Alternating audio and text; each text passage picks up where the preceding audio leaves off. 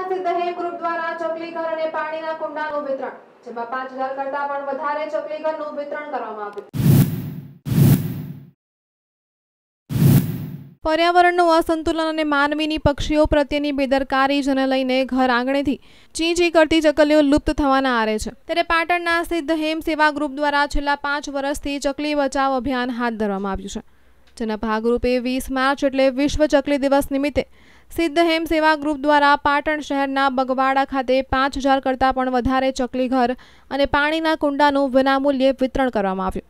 આ અનોખા અભિયાન અંતર્ગત ચકલીઘર અને પાણીના કુંડા પાટણ અને બનાસકાંઠા જિલ્લા સહિત દૂરના વિસ્તારોમાં પહોંચ્યા છે, જેને લઈને ચકલી બચાવ અભિયાન વિશે લોકોમાં જાગૃતિ અને ઉત્સાહ જોવા મળી રહ્યો છે।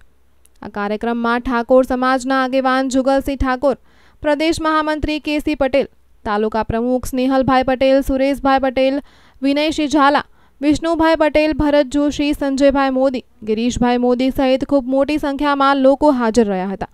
દ્વારા સતત દર વર્ષે સેવાકીય પ્રવૃત્તિઓ કરતા હોઈએ છીએ, ત્યારે આજ સતત 5મા વર્ષે પણ અમે વર્લ્ડ સ્પેરો ડે એટલે વિશ્વ ચકલી દિવસ અને એ દિવસ અંતર્ગત અમે 10,000થી ઉપરોતના આજે ચકલીના માળા અને પાણીના કુંડાનું વિતરણ કર્યું છે।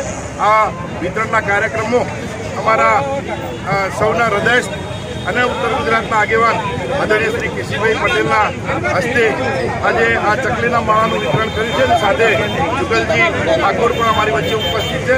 અમે સૌ સિદ્ધહેમ સેવા ગ્રુપના કાર્યકર્તાઓ દ્વારા દર વર્ષે આ પ્રકારનો કાર્યક્રમ કરતા હોઈએ છીએ અને પાટણમાં ચકલી બચે અને લુપ્ત થતી ચકલીઓનું પરિવાર નિર્વાહન થાય એ માટેના અમારા સતત પ્રયત્નો રહે। જે હર્ષી વાઘેલા સાથે અનેસ ગુજરાત ન્યૂઝ, પાટણ।